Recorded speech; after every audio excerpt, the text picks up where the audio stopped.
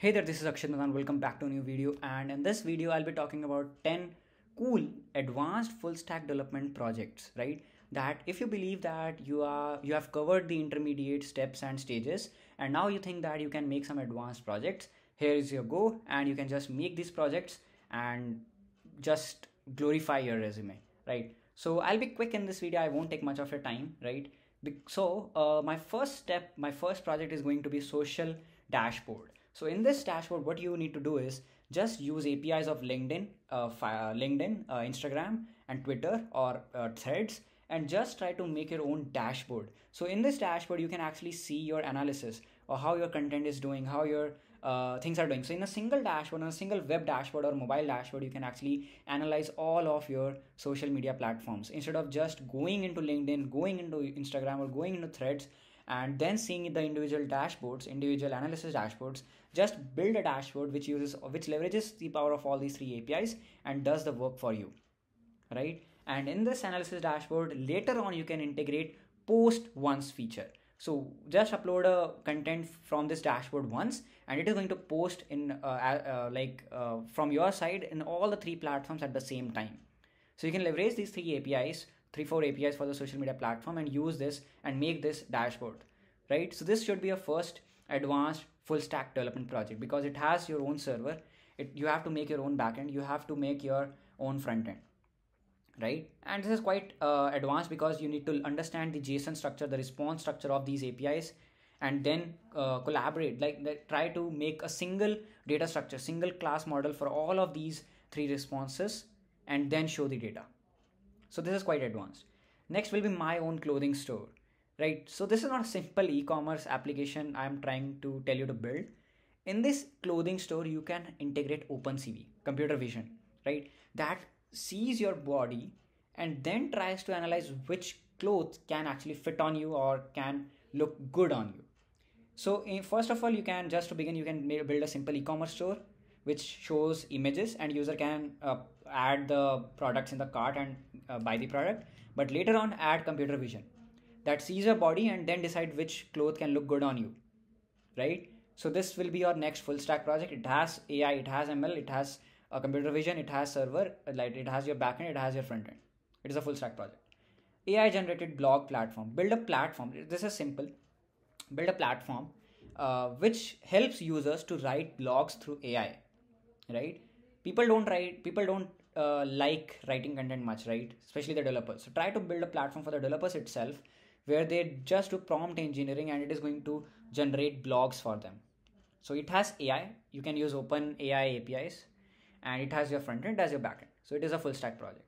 Next is a WebSocket support chat. So build a real-time chat application as a support chat. You know, all the applications, all the websites, all the web apps have their support chat where you can chat with their support team. So build a real-time chat application and just try to build like a model so that all these companies can use your project, or you can utilize this support chat in all of your applications. So this includes WebSockets. So that means it includes building your own backend server. It includes your front end, definitely. It includes understanding how real-time chat applications work. What is WebSocket? It's just an upgrade to your HTTP connection, right? Next is a smart home automation. So here I come to IoT applications. So for IoT, you need to learn about what are Bluetooth, how Bluetooth works, how you can use your React plugins or Flutter plugins to communicate through the Bluetooth. What are MQTT controllers? So these IoT applications you can build, and this includes building your own server. So the server should be lightweight. Your front end should be lightweight, right? Not your front end should be lightweight. Front end can be heavy. Front end can be heavy because you will be definitely using your mobile app for this. But some kind of your back end should be lightweight because that is going to communicate with your IoT application. And IoT application don't have much RAM, right? So this you should make. Next is your dynamic video player for e-learning. So this is a cool project which I always wanted to build. So in this application, what is going to happen? You have Udemy. In Udemy, you play videos, right? But in this dynamic video player app, at some point, the video is going to stop. It is going to ask a question to the users. And if the user fail, then the next part of the video is going to change. It is again going to revise the concepts. But if the user gave the correct answer, then the next part is going to be different. It is going to become advanced. So this is a dynamic video player. Next comes your crypto wallet app. So try to learn how to communicate with smart contracts, learn some kind of blockchain.